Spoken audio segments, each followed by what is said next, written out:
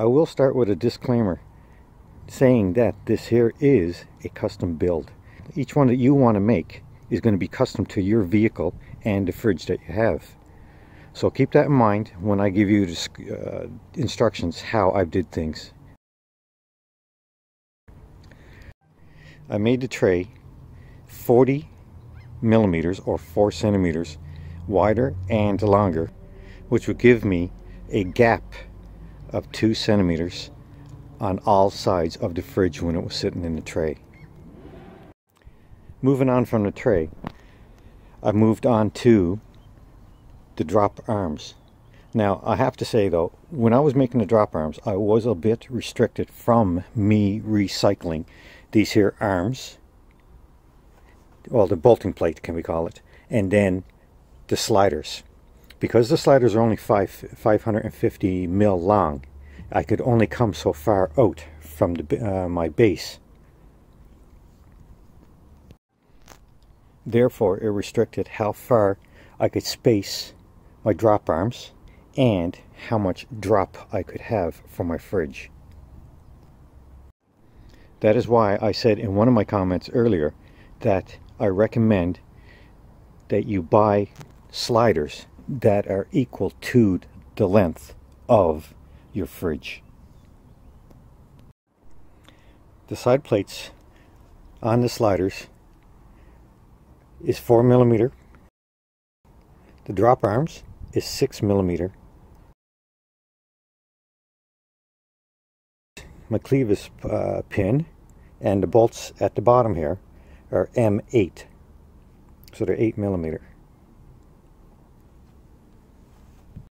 The clevis pin that I made, to get the measurements right, the easiest way for me was that I built everything up. I layered it. I started with the side plate, put a washer in there, then I put the drop arm, the other washer, and then I marked it, and then I drilled a 2 millimeter hole. After I drilled a hole, I put everything together here. I cut the head off.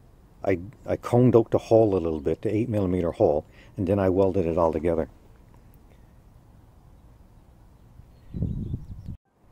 When I did do the welding, I did have everything together, assembled together, so that it kept the pin straight. So all my pins, I was lucky enough that all of them were straight. Now down on the bottom, what I did, I'm doing an experiment. What I did here, I used an M8 bolt, and it's still threaded from the drop arm through to my tray. So what I'm doing, I want to see, will this wear first, or will this wear first? Whatever, I'm going to do an experiment for this year, see how it goes this summer. And whatever works and lasts the longest, I will change either one around. Also, as I said earlier, I want to have, what I did, I built into my drop slide 22 centimeter drop. Now, the difference, the 22 centimeters is basically from this here pin up to this here pin. Now, I couldn't go with a deeper drop because I was restricted. When you watch here, my swing, I come up nearly to my base plate, or the mounting plate, or the platform in my truck. And the reason why I'm coming so close to that is basically because I recycled my old runners, or my slides here. Had I went with a, say, 600 mil, I would have been able to get further drop and been farther out from my mounting plate. You can see I have 3 holes here. I actually had to experiment to find out where the swing was before I drilled the final hole for the M8 bolt. Moving on to my swing arm, what I did, I basically did it in sections. The lower section for the drop arm, as my drop arm, then this here extension, and then finally my handle, as you can see there. Now my handle,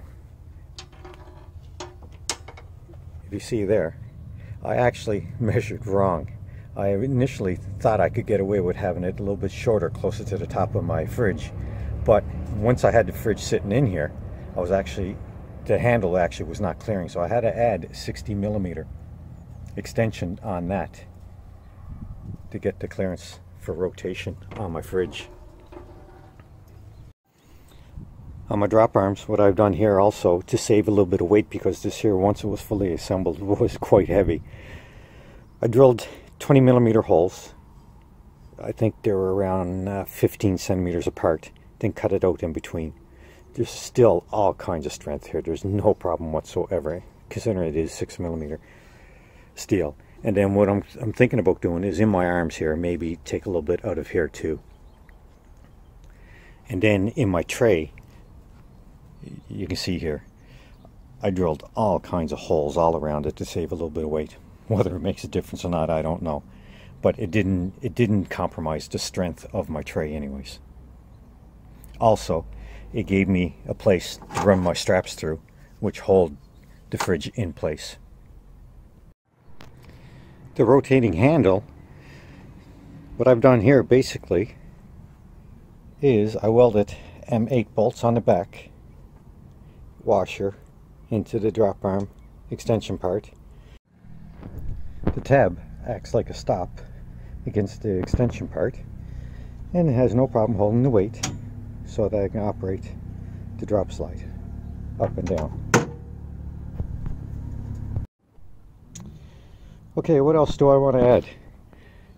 Basically, the important factors is that your pins equal lengths on the top and the bottom, and they got to mirror each other on both sides. And the same would be with your drops.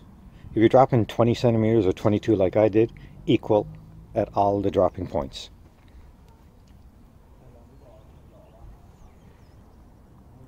And another point is, wherever you mount it, make sure it is secure. As long as it's secure there, because that is the most vital point. It's going to take all the weight. And if that there can handle it,